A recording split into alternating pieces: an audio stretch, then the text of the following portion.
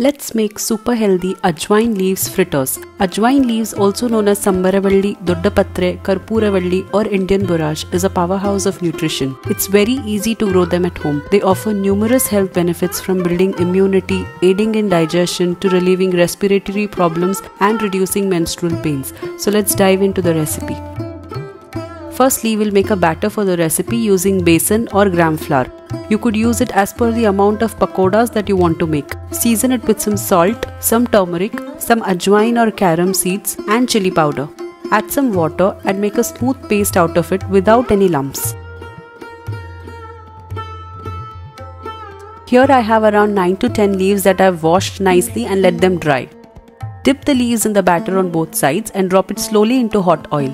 Fry them on medium flame. It doesn't take long to cook. It is a very quick recipe and can be made whenever your kids demand for snacks. They will naturally puff up without adding any soda, but have them hot. If you have them after they get cooled down, then they might not taste that great. So do try this healthy recipe at home and let me know in the comment section about your opinions. I'll be making a video soon on how we use these leaves on a weekly basis to build our kids' immunity. Stay tuned for that. Thank you for liking the video and subscribing to my channel. Leave any suggestions in the comment section below.